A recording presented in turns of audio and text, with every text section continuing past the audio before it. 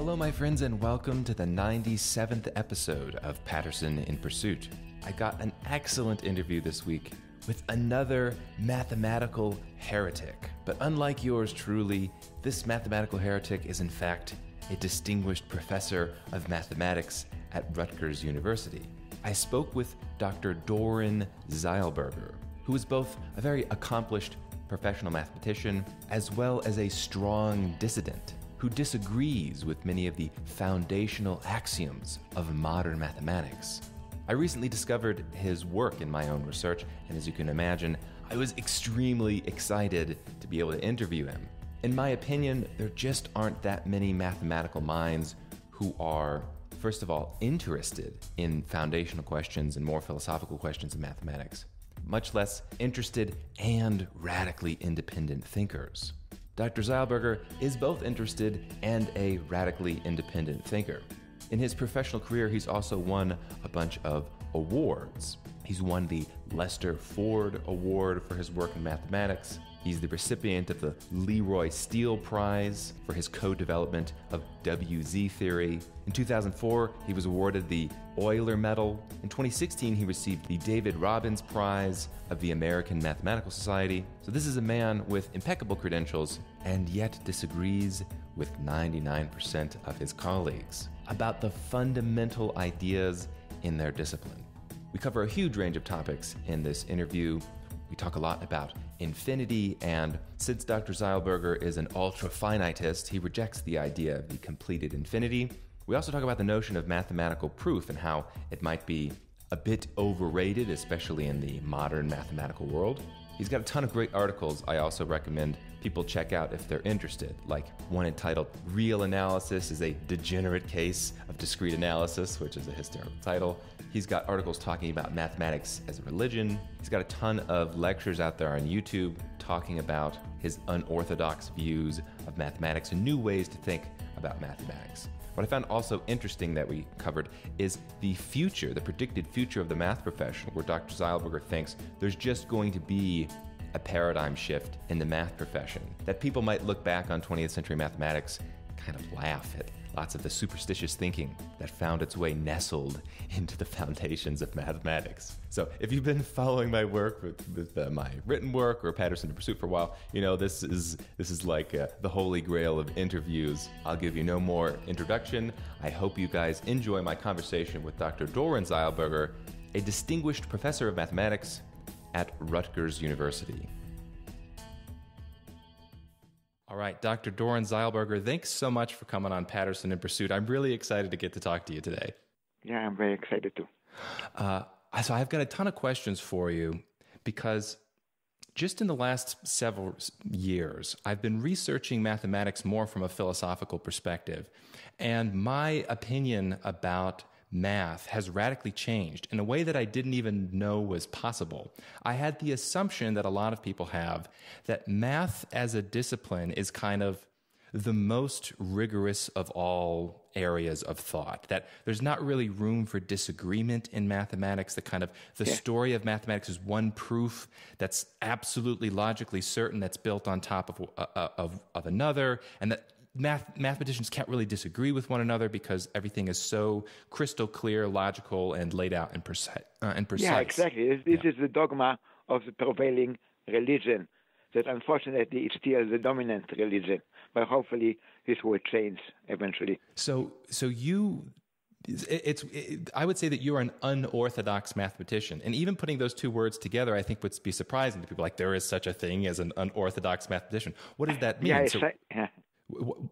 So what is your perspective on this, on mathematics as a general discipline? Do you think the story that we're told is just completely wrong? Is there a lot of proofs that maybe aren't so certain? What are your thoughts? That's a good point.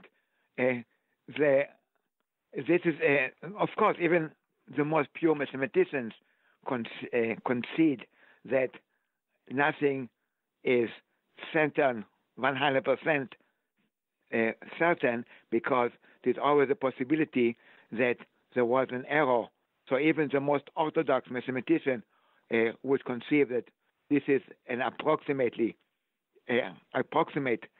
ideal that mathematics is completely certain. It tries to be certain, but I'm sure that even if you look at the most religious, fanatical mathematician, if he or she would be pressed, they would admit that there is a tiny probability that, for example, the Pythagorean theorems proof is flawed, because there were quite a few examples of proofs that were believed to be correct, and later they were found errors. But it's an idealization, like a perfect vacuum. So, but of course, ideally, people think that indeed mathematics is absolutely truth and certain. But this is, of course, false. Now, it's true that for most of the established theorems, for example, definitely the Pythagorean theorem, it's absolutely certain. But my take is the reason it's absolutely certain, or almost, not absolutely, that's too strong, but with very high probability, is a correct proof and correct statement, because all these human-generated theorems were really kind of shallow. If a human can do it, it cannot be very deep. I like that perspective. So what about on this idea of absolute certainty? What about even the more elementary claims, let's say of arithmetic? So if we're not talking about necessarily the higher order proofs or anything, do you think arithmetic can be something we can be certain about, absolutely certain about? Well, absolutely, with this disclaimer, as absolute certain as you can be, as long as you stick to finite statements. Everything that has infinite in it is already a priori completely meaningless. It's not even wrong. It's just utterly meaningless. Okay, can you go into that a little bit? Because I want to ask you some questions from the perspective of somebody that wouldn't agree with you. I already agree with you, and this is why I'm so excited to talk with you, because so few people say that. But from the outside, it seems like the notion of infinities is absolutely rooted in a bunch of central conceptions of modern mathematics. So when you say the notion of infinity might be, dubious or ridiculous or not even wrong, it sounds like you're saying something that's like very, very radical. So can you explain your conception of infinity and where you think we went wrong, and maybe what ideas have to be revised based on these ideas? No, I'm not a professional philosopher, and in a way, it's embarrassingly simple. So, for a long time, God was the big dogma, and then they had other movements and reformists, but they never doubted the existence of God. Martin Luther never ever doubted that God exists or that Jesus exists.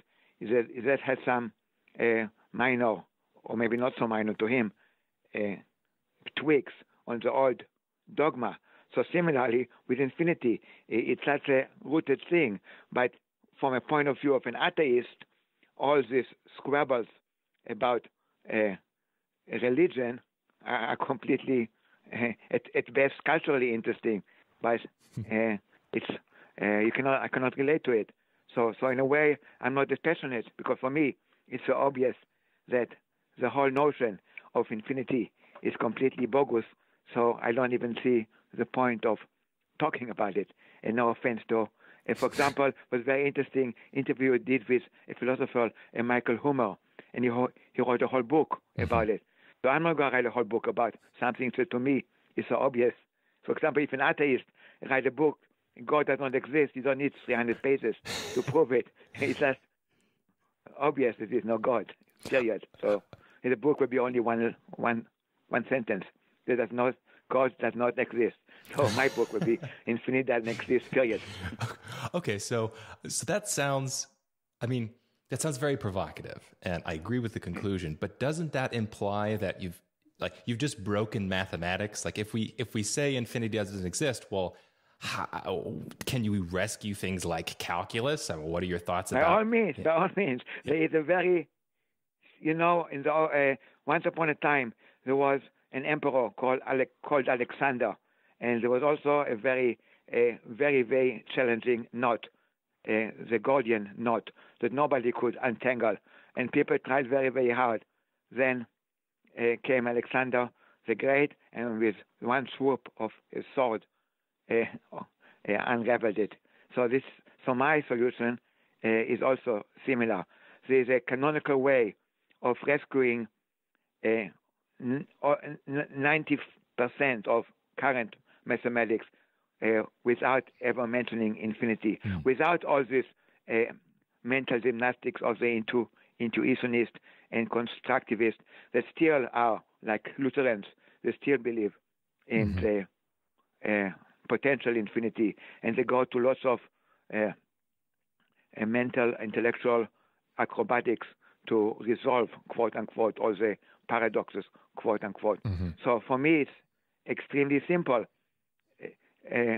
So once again, also I want to take issue with Michael Hummer. He mentions that there's no largest integer. You can always add one. That's another stupid thing. How does he know? there's no proof. It's just a stupid axiom that you can take it or leave it. And so this is still. In this respect, I'm an agnostic. I famously once said that there is a largest number which nobody knows, but if you add one to it, you go back to zero. So it's like a cycle. When you go around the planet, you go back. If you go the same direction all the time, you head west. Eventually, you wind up where you are. So this is a little bit tongue-in-cheek, but this is still an open question. But you can redo mathematics without using the so-called Peano axiom. You can redo everything, also calculus. You can redo everything by completely finitistic means. Okay, what about... And for me, it's so obvious, I don't even bother to write it down. So when I talk to some people about this, because I come at this from a philosophical perspective, not really a mathematical one. A lot of times people will bring up real analysis, like the whole subject of real analysis is analysis of real numbers, which seem to have this connection with infinity. So what are your thoughts on real analysis? How do you that's rescue an example of theology. We had this theology, and then you had famously Newton and Leibniz, who developed calculus in a quote-unquote unrigorous way. Then people had all these paradoxes, and then came the 19th century mathematicians Cauchy and Weierstrass, and allegedly made it all rigorous with the epsilon and delta and all that. And it was, in a way, it's also fanatistic. It's an algorithm. So in a way, they didn't know it, but they didn't really have to use infinity. In a way, they rescued it by making it an algorithm. So to prove that a function is continuous, for example, x squared is continuous, it's really an algorithm. For every epsilon, blah, blah, blah, you have a delta, and you have a explicit algorithm that a computer can be implemented on the computer. So in a way, they were step in the right direction. But there is even a simpler way. Make everything discrete analysis. Yes. So no more limits. So you have, like in physics, you have the Planck distance. This is believed to be the shortest distance possible in the physical universe. So you have something analogous in calculus that we have no idea what it is. And once again, it's an agnostic. Whether it actually exists or not, that's a moot question. That's an irrelevant question. You can redo the whole calculus. I can rewrite the calculus textbook in a much shorter way by replacing derivatives by finite differences. Okay, so I have three things to say. First of all, I know you had a quip there where you said it's so obvious I don't even want to write it down. For the sake of future mathematicians, please do write it down because I feel like that would be very, very important. Well, I kind of there. I have a 9-page paper that you could look at my website. Real analysis is a degenerate case of discrete analysis. I saw that. I actually downloaded that, and I just loved the title. I thought that was hysterical. Yeah, so the outline of the thing is everything is outlined there, and the rest is just details. Okay, another thing I want to say, I want to kind of run this idea by you. So when there's a question of, what might the largest integer be, or what might this, I like to call the idea of a fundamental, like a mathematical atom. I like to call it a base unit. It's like, what could the base unit be of mathematics if everything is discrete? I think this is kind of a philosophical question, but perhaps this is a resolution. The reason that it's kind of confusing or misleading to talk about the largest integer. Oh, you could just add 1 to it, therefore there must be an actualized infinity. What if numbers themselves are just constructions of our own mind? And if that's the case, then at any given time, there is a largest number that has been conceived or constructed. And yeah, you can add 1 to it, but in the process of adding 1 to it, you've created then a new largest number. Could that work? No, I don't agree with this. So that's another aspect of my redoing mathematics, because I'm very big on symbolic computations. For example, I use Maple, but Mathematica and as a free software Sage is symbolic. So it's a little bit like nominalism. So if n is a symbol, n plus 1 is a symbol. So that's one way to rescue mathematics by redoing the piano axiom. If something is true for n, it's also true for n plus 1. But n is not a concrete number. If you plug in one of the finite numbers, there only exist finitely many numbers, then you get a correct statement. But you can also keep n as a symbol, and then it's just true symbolically. So to give you a simple example, if a and b are two integers or numbers, doesn't matter, a plus b equals b plus a. This is a fact. Now, the conventional wisdom is it's true for every number a and b. Suppose on integer, for any two integers a and b, a plus b equals b plus a. But for me, this is already meaningless, because when you say, and not even wrong, if a plus b equals b plus a, but for every two integers a and b, you implicitly assume that you have an infinite supply of them. So the correct statement is a plus b equals b plus a for any finite integers. That's the only integers that exist. And also a plus b equals b plus a for symbolic integers. So once you have the phrase symbolic in front, then everything can be rescued. Okay. So do you think, and you're kind of conceiving of what numbers are, do you think then they are kind of Platonic objects in the sense that numbers exist separate of human minds and maybe separate of physical space? They're kind of in another... Yes, that's my concession to Platonism. Finite numbers do exist. But once again, it's a philosophical issue, and who knows? But if I had to be.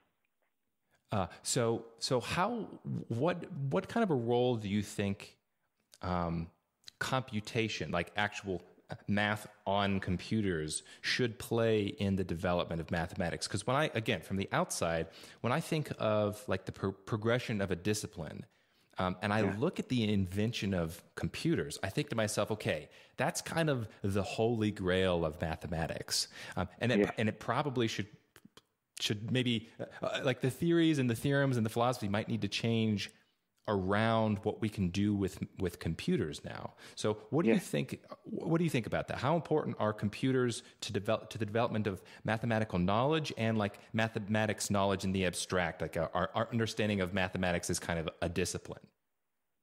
No, computers are already revolutionizing the practice of mathematics, and because of computers, the current religion will completely change. And in 100 years, possibly 50 years, people make fun of the superstition of 20th century mathematicians with a pathetic belief that absolute certainty, because computers, like already AlphaGo is much better than any Go player, and the chess playing Deep Blue can beat any. So analogously, mathematics will already, and all the theorems that mathematicians, even, for example, the Fermat's theorem under Wiles, in 50 years, there'll be a computer can find a much better proof all by itself without any human help. just by doing machine learning. I mean, this isn't still in the future, but eventually everything, all the corpus of mathematics software will be done in a very fast, from scratch, ab initio, by computers. Yeah, it's funny. You mentioned earlier that the move towards epsilon delta kind of maybe rescued some ideas in calculus and made them a little more rigorous. I kind of feel the same way about computation in practice. So it's like, if it's the case that calculus can work on computers, it is thus the case that we must have a discrete calculus, because computers operate. Yeah, good point. So that's the kind of that's. It's funny when I've argued with people about this. They talk about, oh, you can't do calculus without infinities, and I'm saying, no. We are doing calculus without infinities. Like all of that is calculus. Exactly. Good point. That's the irony. When you actually do numerical computations, when you have a partial differential equation, the first thing you do is discretize it, and you actually solve a difference equation, a finite difference equation. Okay, so let's get into some more ideas then. So we talked about real numbers a little bit. What about transcendental numbers? What about something like pi? This is the 3.14159 ... and so on, whatever the and so on means. What is your thoughts on pi? I also like to take issue with your excellent article. Pi is finite. There's a famous thing of Derrida saying about what is. What is the construction? So he refused to answer the question because it tacitly assumed that there is something like is. So Mr. Pi is a number. It's like saying, I don't know, a unicorn is an animal. So pi is not even a number. Pi really doesn't exist the way. So Lindemann was wrong when he claimed that pi is a transcendental number. This is nonsense. Of course, what he did was very valuable.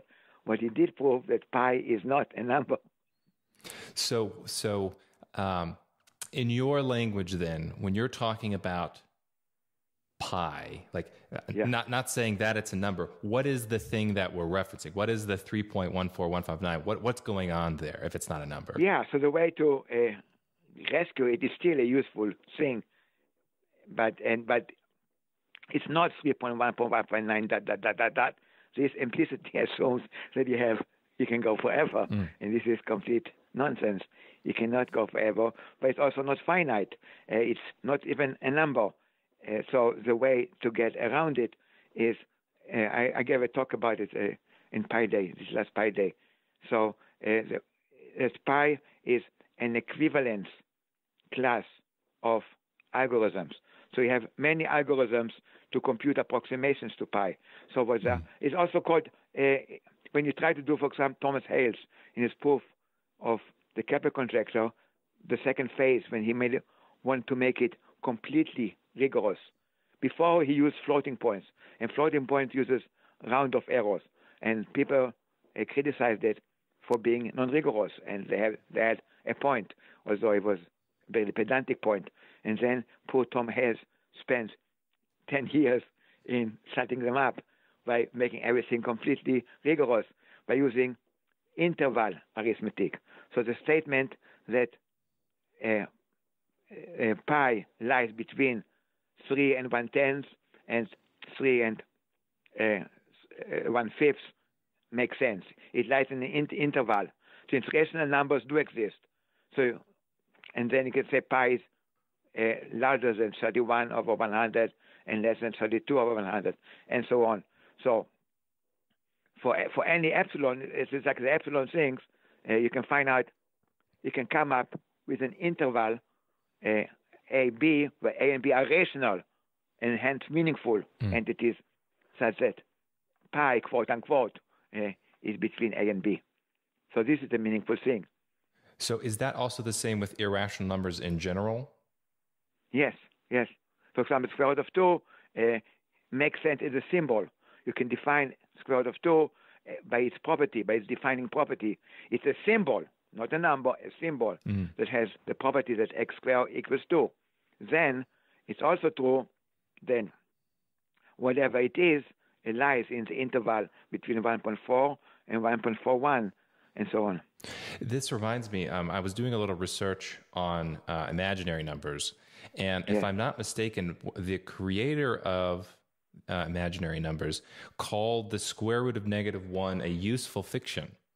And he said something along the lines of, this doesn't really make any sense, but if we get away with it, if we treat it as just an empty symbol, then actually we can solve these math equations. And that's a good analogy. Yeah, right. yeah. I thought to myself, wow, that's actually that's a smart way of thinking about it. And then that seems to have been lost in the theorizing afterwards, that the actual creator of it thought of it as a useful fiction, and then everybody else, or 99% of the mathematicians after the fact, seem to take it as some transcendental truth or entity.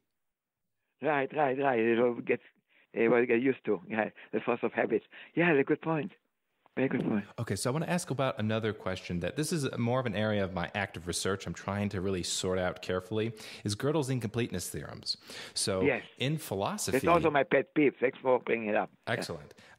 In philosophy, they come up a lot.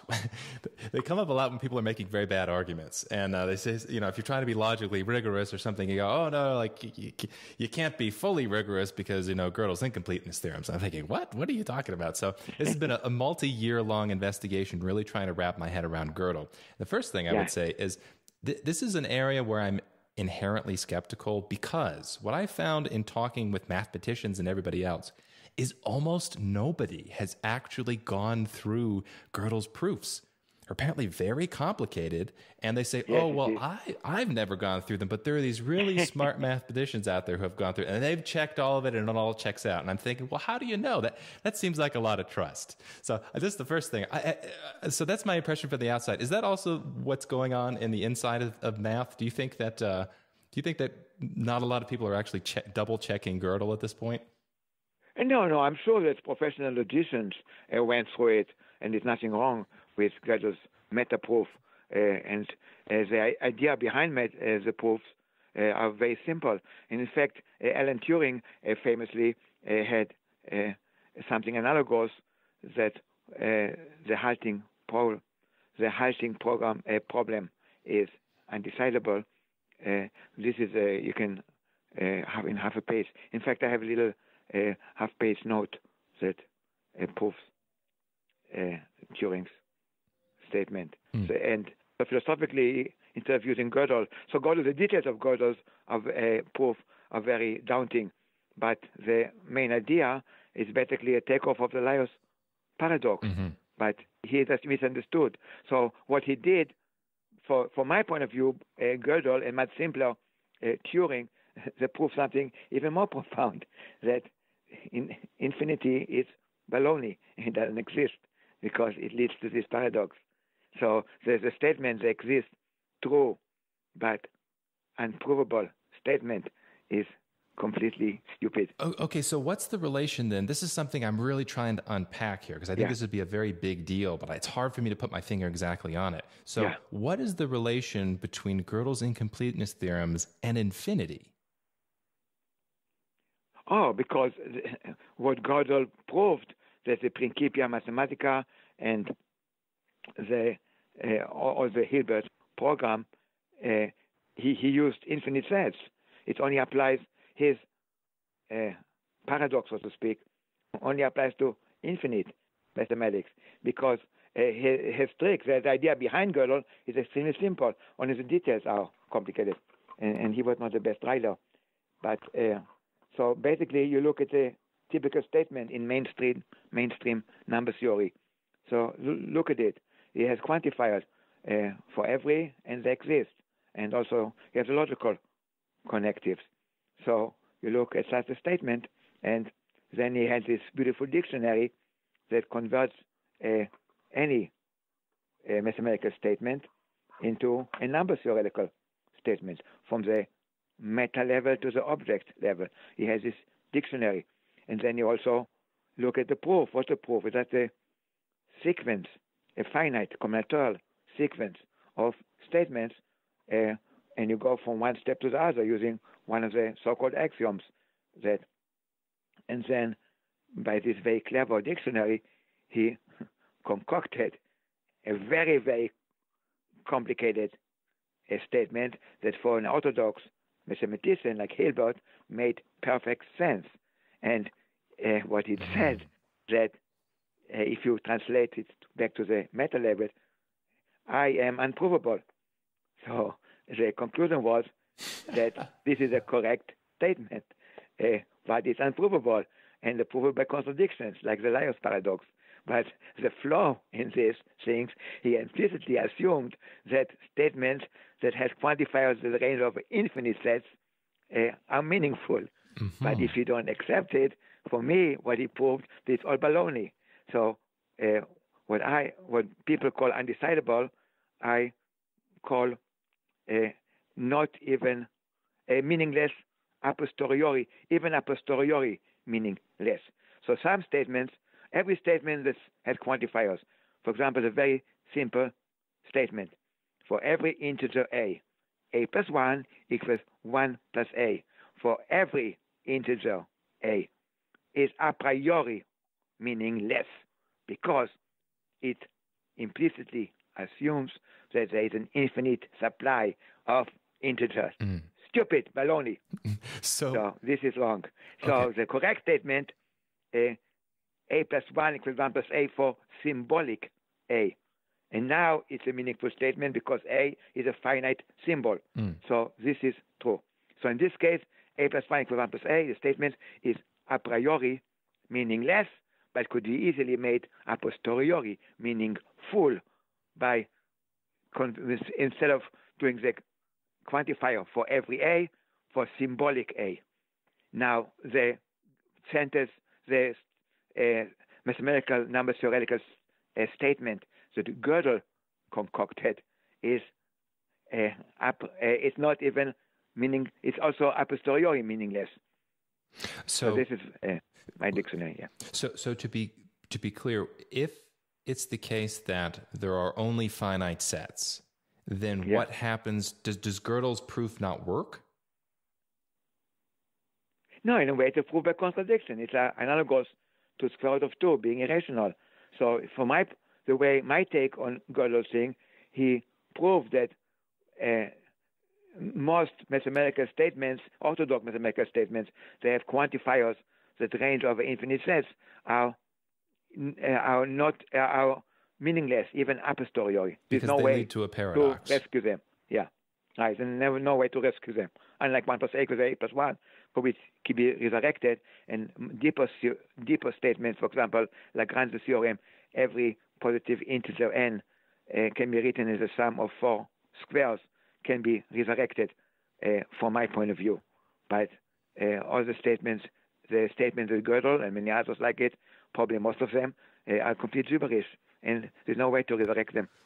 Okay, so I'm going to give an analogy here and tell me if this is something similar. So when I'm having arguments with people who have math education and we're talking about infinities, and some of the more remarkable claims of mathematicians, that a lot of times they'll say, okay, well, give me an example of, where this leads to paradoxical reasoning.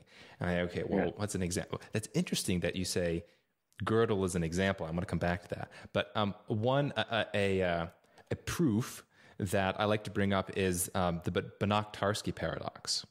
Yeah. Now, because from the outside, you see the claims for people who don't know. The idea is like you have a sphere, and then you can, cut apart the sphere into a finite amount of sets, and then reassemble the sets, and then you get you get 2 spheres. You get a sphere and then another sphere the identical size. There's another proof in infinity is baloney. Right. That's paradox. Exactly. So I see that and say, okay, what you've just there's a lot of people that will say, oh, that just shows the counterintuitiveness of some of these ideas in mathematics. I think that's not counterintuitive. I think that's a pretty clear demonstration of a catastrophic flaw. Okay. Yes. So you think it's the same thing going on with Gödel? It's a kind of demonstration that something's gone awry here. Yeah. The Banach-Tarski paradox is not a good example of how everything with infinite is bogus. Okay. But still, it could be an interesting mathematical. It could be still a game. You can pretend. So it's still like it says. The queen chess and the king and queen of chess are not actually king and queens. It's a game. So it's still as a game, as an intellectual game that some people may enjoy.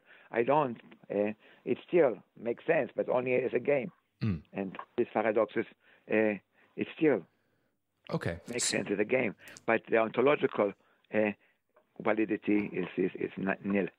Okay, so for the rest of the world, especially if they have mathematics training, they're going to say, this is just, there's no way that everybody in the math community could be fundamentally mistaken. Like this, there's an assumption, I think part of the mathematics religion is that mathematics is kind of the language of God.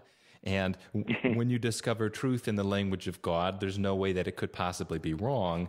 Therefore, to step back and try to analyze whether or not the mathematics is correct and conclude that maybe everybody for the last century or 2 centuries is completely mistaken is such a radical claim. It's like let me qualify it. Sure. Most, except for the Cantor set, Cantor and all the ultra esoteric logic, all the mathematics that is used in science and all the things can be easily resurrected and become legit by doing this translation. So it's not like things will be lost forever. It's just the way of thinking about it. Yeah. I like to say that the math might be able to be rescued. The actual problem is the stories that mathematicians tell about the math. Yes. Yes. Yeah. Okay. But so are there areas though that you think can't be rescued? Do you think that there's fundamental assumptions and maybe it's topology or something in real analysis, some actual conclusions or proofs or that can't be rescued? They're just too far gone. In principle, if you look at it for the sets for infinitary set theory, for example, what you Woodin and the professional set theorist or Sharon Scheller that I admire very much as mathematical athletes and like chess players. So it's a game. So for anybody who cares about it, there's nothing wrong with this. It is not a philosophical issue whether it has any, but it represents anything. In fact, ironically, Paul Cohen, the patron saint of set theory, he was in a way a finitist. But since he didn't like to argue, he was a very peaceful person. He never overstated it. But if you look at one of his beautiful papers, he says that it's just an empty game. It's just a game, set theory. So what he allegedly proved that the continuum hypothesis is undecidable, for him, he didn't believe that the infinity. So he, deep inside, or even not deep inside, he meant it. So what he meant was just a game. It's a game like chess of starting with the Ramallo-Frankel choice set theory. That he proved that in this game, like in chess, some moves are not reachable.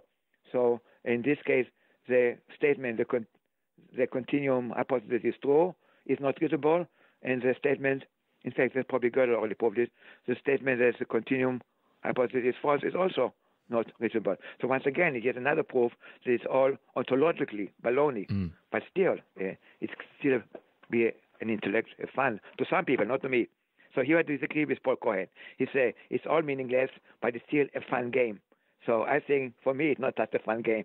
It's an okay game, but I have more fun games than this one. Yeah. So this is where I also think there are unintended consequences outside of mathematics when questions like this aren't taken seriously, or the conclusions like, oh, math is just a game, don't propagate outside of the math community, because all the other disciplines seem to be looking up to mathematics, as I said, as if they're speaking the language of God. And, there's this phrase, the math speaks for itself. Yeah. Okay. Yeah. But if that's not true, and not even the mathematics at the highest No, levels. I'm talking about the esoteric set theory. Right. We have the stuff that is used in physics is very useful. Right. And that completely can be resurrected in my approach. And this is probably, in a Platonic sense, as certain as can be once it's interpreted correctly. Yeah, yes. And the set theory is a game, but it has no relevance to applied math. Yes. And I'm saying even the esoteric set theory, people will appeal to outside of mathematics. That's what I'm saying. I see it because I have these conversations about philosophy all the time, and it's amazing how many conversations will ultimately end up coming to the philosophy of mathematics. People make rather poor arguments, and then they'll appeal to set theory. And then they not only there's something unique about set theory is it's not just one esoteric area of mathematics. It's treated in the storytelling of mathematicians. It's treated as fundamental. It's treated as that's true. That's a dogma. That's a prevailing dogma. But probably in 100 years, possibly 50 years, people will laugh at it, or most people. So of course, there's still people who believe that the Earth is flat. So not completely. Right. It's like of all of the areas that we would want maybe a little more rigor than, this is just a game. It seems like set theory would be one of those areas, given how it's supposed to be foundational. Right. Okay, so... Yeah, but that's an infinite dogma, right? Based on that's a matter of religion. So that's the thing I want to talk to you about is... so you say in 100 years you think people will look back and kind of laugh. Can you... Yeah, that's very conservative. That's what they say. Okay. I probably won't be alive in 100 years. So do you think that... So what's kind of your expectation for the future of mathematics? Do you think that we're going to see like a revolution or young mathematicians? Yes. Well, you do? Content-wise, become much deeper and more interesting, and all the previous human-generated things will be done very, very fast automatically, and there'll be so much new discoveries done by computer. Most of them will be what I call semi-rigorous or not even rigorous. Also, the adherence to the rigorous proof will become very soon obsolete, because even computers can probably, the really deep theorems will be out of reach, because computers are finite and cannot do everything. So my vision is mathematics will become more a science, where they really want to know what's actually true. And the insistence on a completely rigorous proof will be optional if possible, but and there'll be something what I call semi-rigorous proof, that you prove something with probability 99.999999, and this would be acceptable to the So do you think mainstream. When we reach that point, the storytelling of the 20th century is just going to fade away? Or do you think it's going to be like, well, that's because I have a hard time just when I observe from the outside seeing much progress. I mean, I see maybe a couple other mathematicians out there in universities that seem to be saying kind of similar things, but it seems like 99% of the profession is just totally sold on some of the ideas of the 20th century. Yeah, but things change so much. Even the computers, 20 years ago, many people doubted the validity of the proof, the Appel-Haken proof of the four-color theorem, and proof by computers on current in just experiment. But now even the most orthodox one would not doubt it. Would still be reluctant. Still say ideally there'd be a nice human proof, but so things are also the attitude is changing slowly already. I can see it, and so when a new generation comes, and things will change. So we have to wait for the old people to die, as Planck said, or somebody. So what then have your experiences been in the math community? So I kind of want to know when you started having a lot of these heretical thoughts, if this is something that's been over your whole lifetime, or was there a moment in which things changed? And then when you talk to your colleagues, do people just look at you like you're totally crazy, or are they like, okay, yeah, actually you're making some good points, maybe we do need some fundamental revision? To be honest, most mathematicians are so busy doing their own little tiny acre gardening, they don't really give any consideration. They don't really care about foundational issues. So for them, it's like somebody being so they don't take me seriously. The thing is just here's somebody who wants to get attention. So in addition to my philosophical so-called outspoken thing.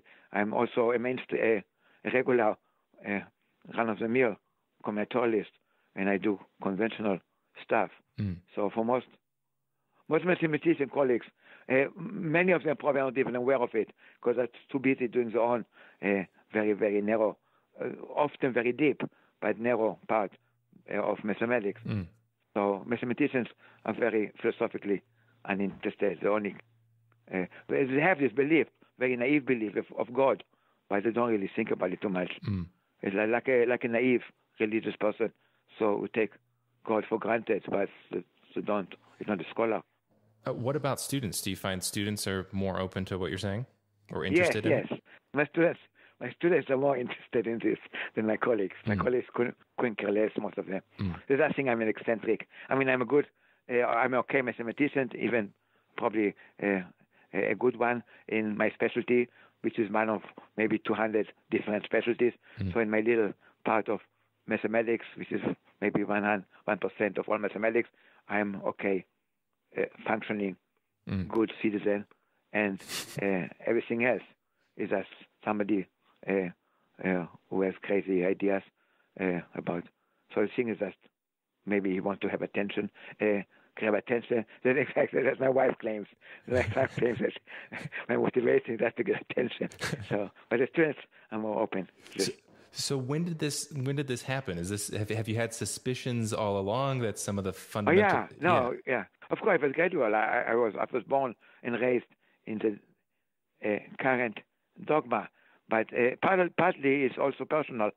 The course that I hated, I still got an A, but the course that I hated most in college was real analysis because it seemed to me so pedantic and so unattractive compared to other. So algebra I liked because it had more content, and when you prove something that's not intuitively obvious. But this analysis, this pedantic epsilon delta, was just very, very unattractive to me. So that's how the grain started. Yeah. And also my PhD was doing discrete analog of something continuous. So my love affair with discrete started in my PhD. Yeah, so I don't really have any background in mathematics. Like I said, I just come in it from a philosophical perspective. But you seem to know a lot. Well, thank you. It's just been many years of research, and you might find it funny, right? I don't think mathematicians could possibly understand the amount of bad arguments that are made outside of mathematics by appealing to mathematics. I mean, it is just, this is the reason I got interested in it, is just from so many bad arguments I was hearing. It's propaganda. Yeah. And most of it is charlatanism. For example, economics, many economics are charlatans. Some of them consciously, some of them unconsciously. They're trying to prove using mathematical rigorous things to make the point. Right. Yes, and even matters of logic. For example, I've had I had a conversation recorded actually. It was one of the episodes I don't remember off the top of my head with a philosopher. He was a mathemat. I don't remember if he was a philosopher or a mathematical logician, one of the two, from Columbia. And we were talking about logical contradictions, and he said, he gave two examples. I'm not exaggerating. He gave two examples of what he thought could be true logical contradictions. One, he said, could be the Pope. Is the Pope married or not married? And he said, I'm not kidding. He said, well, there's a sense in which the Pope is married to the church, and he's unmarried. I thought, what are you? You're a professor. How was this happen? And the other, he said, was infinite sets. He said that seems like it's a contradiction, and yet it's this fundamental part of mathematics. And so I was thinking, okay, well, I got to research this. But what I wanted to say is also, I've just in some of the articles that I've written, occasionally, this probably will bother you. Occasionally, I've gotten messages from people will email me and they'll say, "Hey, Steve, I loved this article. I used to be really into mathematics, and as I was studying it, I found these ideas about infinity or set theory to be so incorrect. I then assumed I didn't have the knack for math anymore, and I just quit." Oh my God! Yes. You're chasing people away. You're like Socrates. You should be. It's not me. It's them. They're saying that they thought that the So they like my articles, but they in their their formal training, they couldn't make sense of set theory and thought this must mean I'm bad at mathematics, therefore I'm not going to pursue mathematics because it doesn't make sense to me. I just see that as a tragedy. Yeah. So hopefully they can see the light that finite mathematics is still fun. Yes, meaningful. Yes, well, I'll make sure to send them to your work and others. And I wonder too. This is both a question for my podcast and a personal one. Do you collaborate with many people? Like, do you have a network of heretical mathematicians that are working together? Because I would love to talk with more of them and try to be more networked in this community. Well, my most constant collaborator is my own computer. And most of my recent papers are in collaboration with it, not him or her. It's a computer. It's it. And as far as, well, you couldn't call them heretical, but they're doing experimental mathematics, and they don't really think about the foundations. So implicitly, they're doing a new kind of mathematical experimental mathematics. But to be honest, most of them don't care about the philosophical underpinnings. And for them, it's just a job, and they do what they like. So if they are heretical, it's only implicitly, without knowing that they are. Okay. Have you come across the work of Norman Weilberger, he's a professor? Yeah. I really admire him. But once again, in a view, whatever he spends so much time doing can be summarized in one sentence. So it's good that he proselytizes. It's good to have people like him. But for me, it's so obvious. So I don't think, I think he often does it as far as the time he spent in preaching the word, because it's so obvious to me. But sure, I'm sure he does a good purpose. I agree with his rational. I really like his book, Rational Trigonometry, that everything can be done by rational numbers. Okay, so the last question I want to ask you is, again, I know like the current religion, not just in mathematics, but the current intellectual religion is really utter deference to whatever comes out of the math profession. And so I know a lot of people, when hearing this, this is like hearing that there's no God if you've been a theist your whole life. So the actual, like within the academic process, do you have a lot of respect for or trust in the academic process as it is in terms of publishing? So, like, have you found obstacles for getting some of your work published? Definitely. It's a whole. That's like suppose somebody published in the if Jesus submitted the paper to the Journal of Jewish the Temple. Of course, you get rejected. So yeah, it's very orthodox. So luckily, I no longer, my papers that I do with myself in my computer. My computer doesn't care about tenure, and I'm not going to go up for tenure for promotion. So my computer kindly agreed. We only post it on the archive. It is non-refereed, and in our website. It's completely irrelevant. The peer reviews journals that are completely prejudiced against new ideas. Unfortunately, I have quite a few PhD students and other collaborators who still need, for career, practical reasons, official peer-reviewed publications. And then I try to go to places where I know the editor, who are more broad-minded, and not just submit it blindly to a random mainstream journal for which the chances of being accepted is nil. In fact, what I do, I first write email to the editor, who sometimes happens to be a friend, ask for the frank opinion whether he's comfortable considering it. So that's the way around it.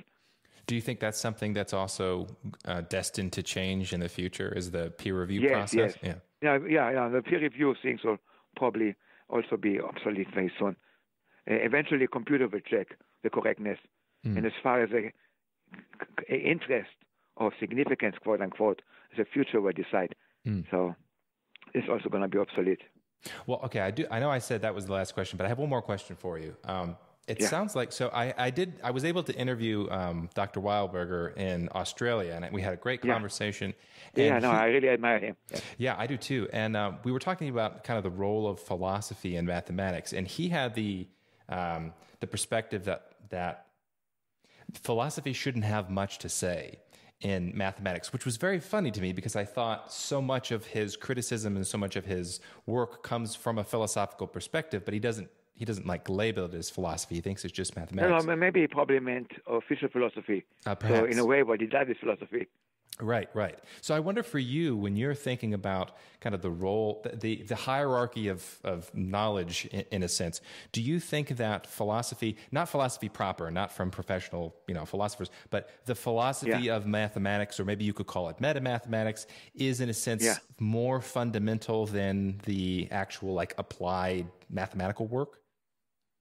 Well, more is too strong, but it's at least as interesting and it's much more interesting than many of the details of the object-level mathematics that very soon will be done much faster and better with computers. So yes, so in some sense, this is still room for humans. Philosophy, in some sense, will become more prominent because that's something humans still can do probably better than computers for some time. Right. And for the mathematics, we won't need humans anymore, space one. Yeah. That's a fantastic note to end on. I really appreciate this conversation, Dr. Zeilberger. This has been great and inspiring, and I feel like this is really an area where I want to keep doing more research, because every once in a while, people will tell me, Steve, you're crazy. You got all these crazy ideas in math. And then when I find somebody that, is in the academy and still is saying some very finitistic things, I'm like, okay, I'm justified. Yeah, and thank you so much for getting me to know your wonderful site. And I'm looking forward to browsing and even listening to some of the podcasts that you posted in the past. And keep up the good work. Thanks very much. I appreciate it, and you as well. Okay, thank you. Okay. All right. Bye-bye. Bye-bye.